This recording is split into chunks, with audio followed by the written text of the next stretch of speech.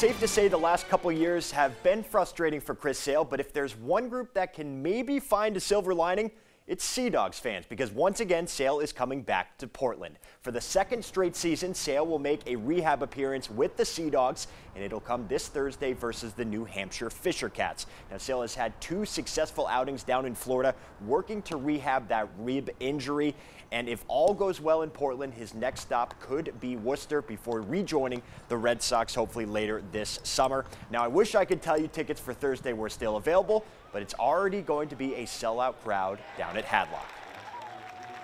Definitely adds a lot of buzz to each one of his pitches, and that's what's so fun about it. It's almost like a Fenway playoff atmosphere when he's here. It was last year when he was here on those 2 starts that, you know, almost every pitch the fans are tuned into, and there's a buzz to it. So we're excited for Thursday to see that again.